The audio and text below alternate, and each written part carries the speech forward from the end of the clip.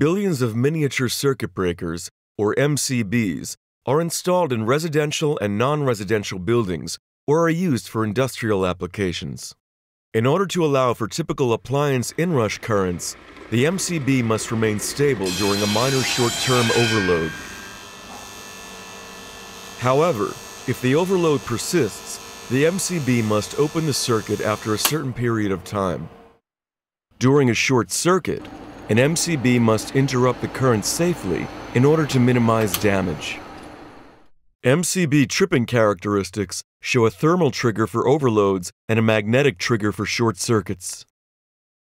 Different tripping characteristics for MCBs exist, such as D or C, with B being the type most commonly used. For instance, a B1 rating means that the MCB will instantaneously trip currents in between 3 to 5 times the nominal current, with the nominal current being 1 amp. Inside of an MCB, the path the current is taking across the closed contacts is visible, as are the tripping components. The higher the amplitude of the overcurrent, the faster an MCB must trip.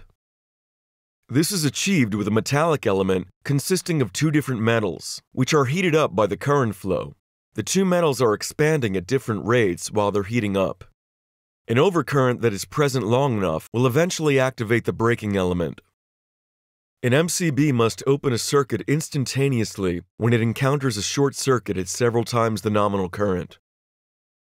A solenoid and a piston are the elements used for instantaneous tripping.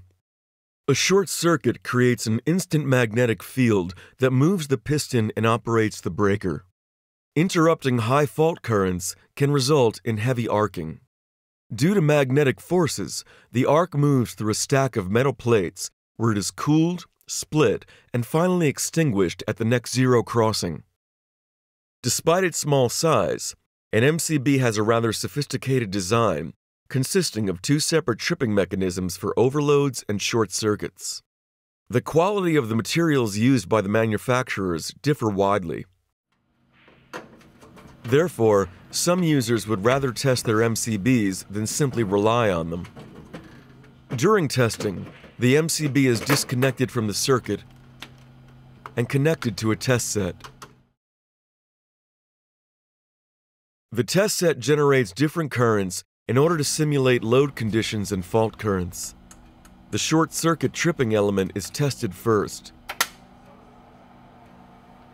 The overload tripping element is tested next.